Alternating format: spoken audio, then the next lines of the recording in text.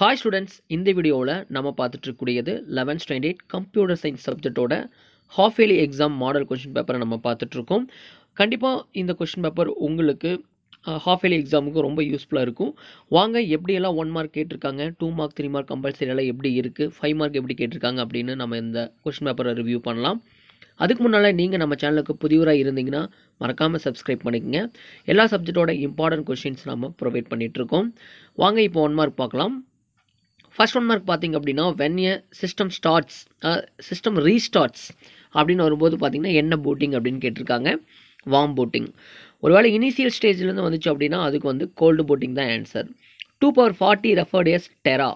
So இதில் வந்து பார்த்திங்கன்னா உங்களுக்கு புக் பேக்கில் 2/50 கொடுத்துருப்பாங்க.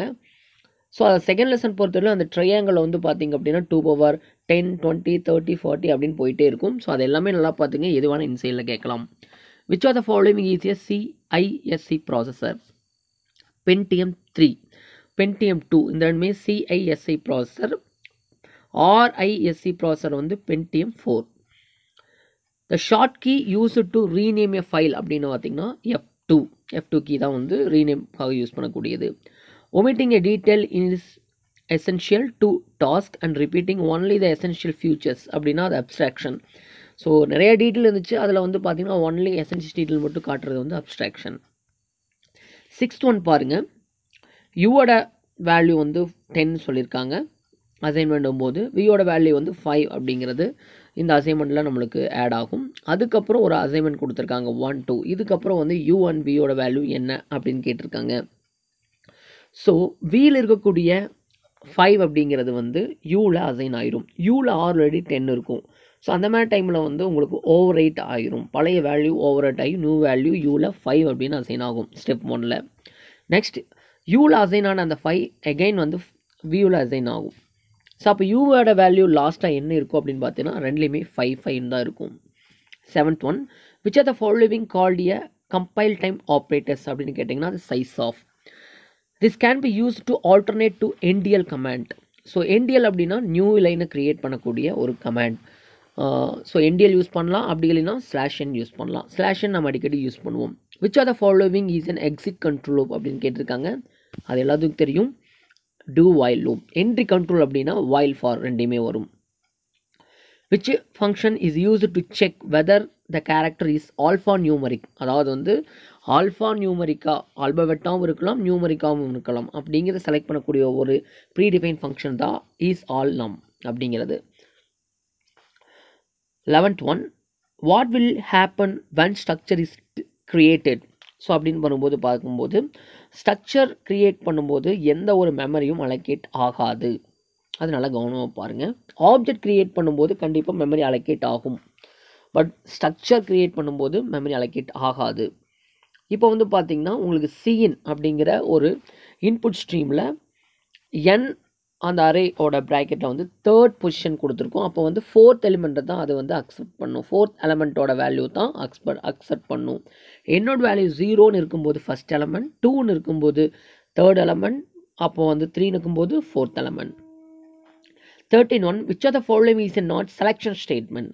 இஃப் எல்ஸ், ஸ்விட்ச் அண்டு ஃபார் இதெல்லாமே வந்து பார்த்தீங்க அப்படின்னா உங்களுக்கு செலெக்ஷன் ஸ்டேட்மெண்ட் அப்படின்னு கேட்டிருக்காங்க. ஸோ அதுக்கு ஆன்சர் வந்து நாட் அப்படிங்கும்போது லூப், ஃபார் அப்படிங்கிறது லூப்பில் வரும். ஸோ அது வந்து கொஞ்சம் தப்பாக டைப் பண்ணியிருக்காங்க. 14th one. Which are the following is user define data type. Class is user define data, மற்ற எல்லாமே வந்து பார்த்தீங்கன்னா pre define data type. 15th one. The process of converting cipher text to plain text is called decryption. So அப்போ வந்து பார்த்திங்கன்னா உங்களுக்கு plain டெக்ஸ்ட்லேருந்து cipher text move பண்ணால் encryption, அப்படியே சைபர் டெக்ஸ்ட்லேருந்து பிளைன் டெக்ஸ்ட் மூவ் பண்ணால் டீக்ரிப்ஷன். ஸோ 1 மார்க் வந்து பார்த்திங்கன்னா ரொம்ப இன்டீரியலாக இல்லாமல் கொஞ்சம் வெல்டாப் தான், கொஞ்சம் மேலே தான் கேட்டிருக்காங்க. இப்போ வந்து 2 மார்க்ஸ் பார்க்கலாம். ஃபஸ்ட்டு 2 மார்க் அப்படின்னு பார்க்கும்போது நம்மளுக்கு ஃபஸ்ட் லெசன்லேருந்து கேட்டிருக்காங்க ஃபங்க்ஷன் ஆஃப் கண்ட்ரோல் யூனிட். அதுக்கப்புறம் மல்டி ப்ராசஸிங்னா என்னென்னு 4th லெசன் போயிருக்காங்க. நெக்ஸ்ட் வந்து என்ன ஃபைல்ஸ் அண்ட் ஃபோல்டர்ஸ் கேட்டிருக்காங்க 5th லெசன்லேருந்து.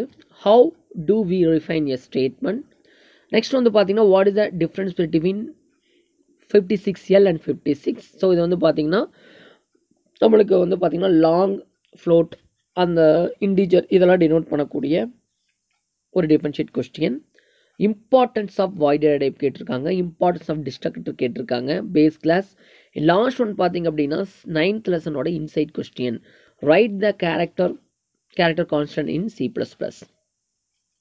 ஸோ இந்த லெசனில் அந்த கேரக்டர் கான்ஸ்டன்ட் பார்க்குதுன்னா பக்கத்துலேயே நோட் அப்படின்னு போட்டு சில கொஸ்டின்ஸ் கொடுத்துருப்பாங்க, அதுலேருந்து கேட்ட ஒரு கொஸ்டின் தான் 24. இதுதான் compulsory.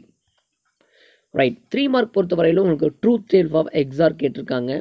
Classify micro processor based on size of data, ஈஸியாக எழுதிடலாம். What is the format of specification algorithm, அதுக்கப்புறம் தேர் ஆர் த 7 டம்ளர்ஸ் இருக்கும், அது வந்து சைமல்டேனியஸாக மூவ் பண்ணும்போது எப்படிங்கிறத வந்து இதில் கேட்டிருக்காங்க. 29 பார்த்தீங்க அப்படின்னா அரே ஆஃப் ஸ்ட்ரிங். 30 வந்து operator overloading, give some example of overload operators என்ன கேட்டிருக்காங்க. 31 வந்து ஃபயர்வால் கேட்டிருக்காங்க, what is firewall, Tamil virtual academy.